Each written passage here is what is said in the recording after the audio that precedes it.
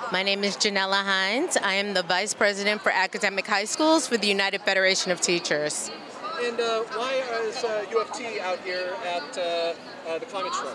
The UFT is out here in support of our students and our educators and parents to ensure that we are fighting against the kinds of policies that will harm the climate and ultimately the future of our world. Is the union pushing for more education, like more curriculum within that teaches climate change, whether it be in science or history or? Absolutely. We think it is very important for our students to understand the impact of the decisions that big corporations are making on day-to-day life. And so we want to make sure that that's incorporated, developmentally appropriate, of course, on all levels in our schools.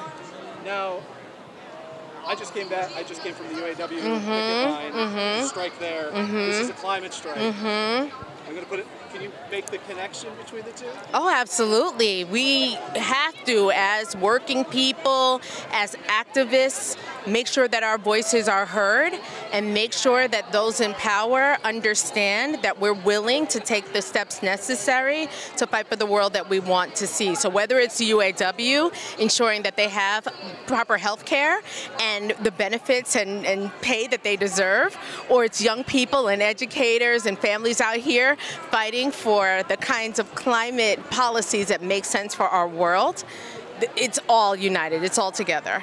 Now, like never before? Yes, it is phenomenal to see the kind of activism that young people are sparking all over the world. And we know that collective action brings about change. It's the thing that's brought about change since the dawn of time, right? And it's so phenomenal to see millennials and Gen Z leading those of us in Gen X and Gen Y and the boomers, right? To get out in these streets, to make our voices heard, to make sure that we're acting together to make the world that we want to see a reality.